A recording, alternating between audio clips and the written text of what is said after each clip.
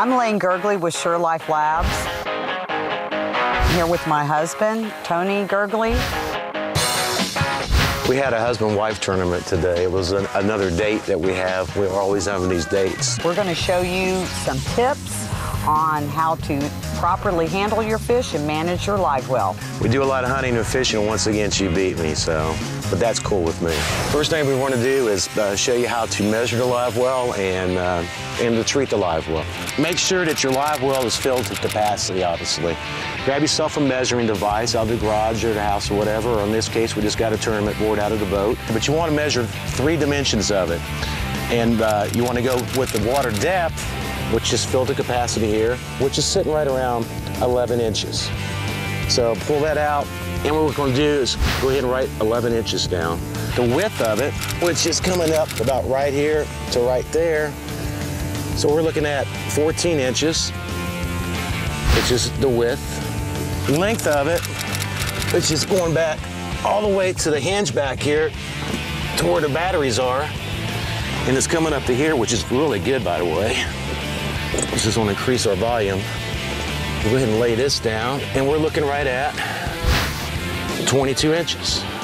Go ahead and get yourself a calculator, and you're going to want to take these dimensions and convert everything to feet. And so you'll take 11 inches divided by 12. You'll take 14 inches divided by 12 and 22 inches divided by 12. So now you've got feet, feet, and feet. So you multiply the depth, the width, and the length of it times 7.5. That's the constant.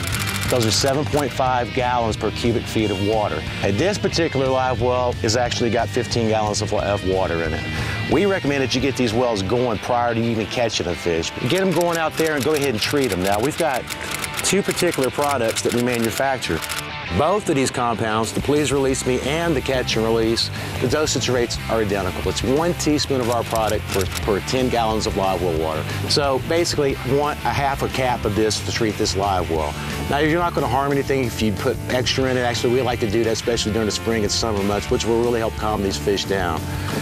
The reason we have 2 products is this is your general purpose one, the all-around, the ultimate stress-releasing compound. Use this all day long. If you do catch some fish during the day, it's like, say you accidentally hook them in the gills, you gut hook them or whatever, they have some wounds on it, you're going to want to make sure you have at least 1 bottle of this in the boat. You're not going to use this all the time, but if you've got a fish that's injured by any means, whether you did it, the hook did it, or whatever, you can put this in the live well with it. It's going to help those wounds, or else you can take a pinch of the Please Release Me and put it directly on that wound.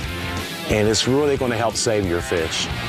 During particular times of the year, you may start seeing some foam in your live well. You may have an abundance or an enormous sack of fish.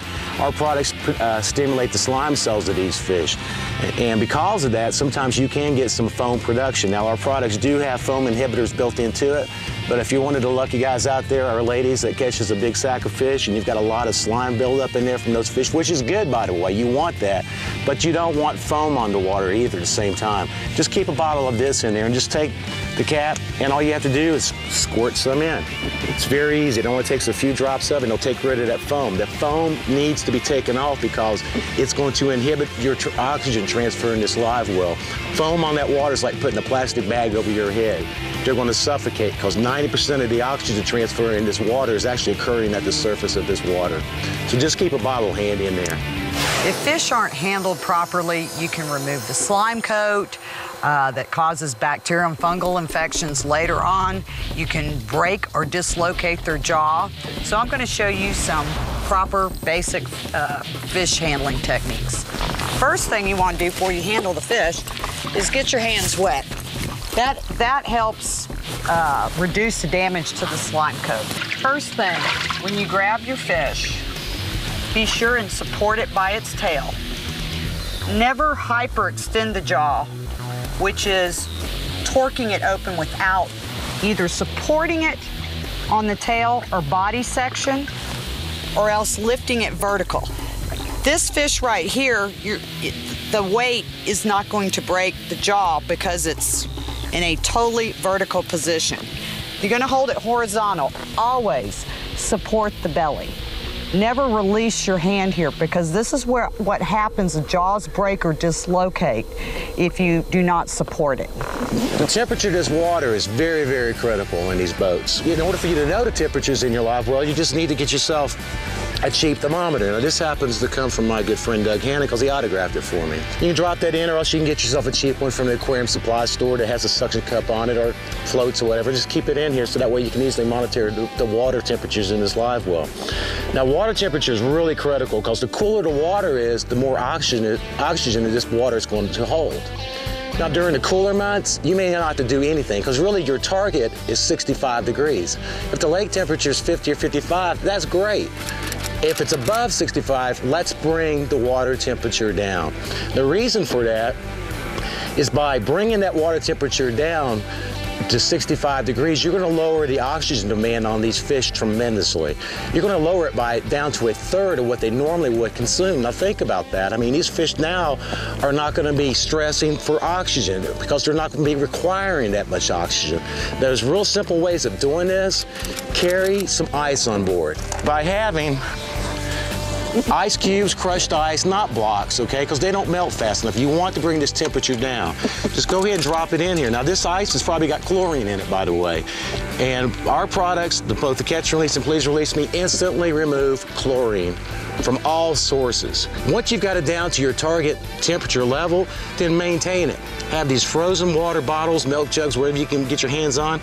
And a summertime tip, which is very, very useful, is to go ahead and put a teaspoon of the Catch and Release in the water in this bottle and fill it up with water. That way it's frozen into the water itself, and go ahead and take the cap off, and then you can leach out in your live well at the same time.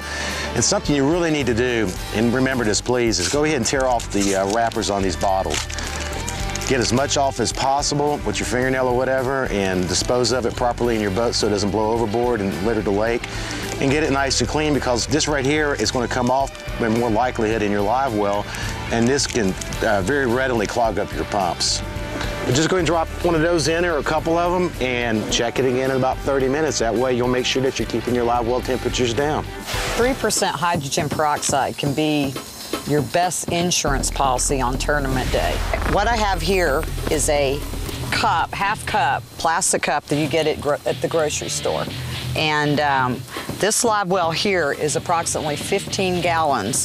Half cup equals 4 ounces, which is going to be perfect amount. It's in between. It's not an underdosage. It's not an overdose. It's just right. And all you do is when you put your first fish in, go ahead and fill this up. You simply add it to the live well. This will keep dissolved oxygen levels at optimum levels all day, even without, in case your aeration goes down, your pumps fail, this will keep your fish alive, literally, with oxygen. A good rule of thumb is to check your live well every 30 minutes, if possible. If you're like me, you switch rods or switch lures that often, or you're going to get something, go ahead and flip the live well lid open, check your temperatures, make sure your fish are doing good. You see a fish at the surface or rolled over, then you know it's time to address your live well issues. It's the end of our date today, our husband and wife tournament, and now we're ready to wrap things up and go ahead and bag our fish up. Now, I've taken our weighing bag and filled it up with live well water, because this live well water has been treated, and it's also got the right temperature. Or else you can go ahead where your pump out is on your live well and just hold the bag overboard. It's a real simple way of doing it too. Please don't get it off the back of the transom of the boat in these coves. You've got oil mixtures and things of that nature, and the temperature of the water is nowhere near what you probably hopefully got your live well temperatures at. So I think we can go ahead and get these fish out, because obviously I lost again, and the winner always gets to release the fish. And it's a pretty good sack of fish. So her trophy is to release them. See how these fish swam off? This is why Sure Life products have been endorsed by millions of surviving game fish for over 25 years.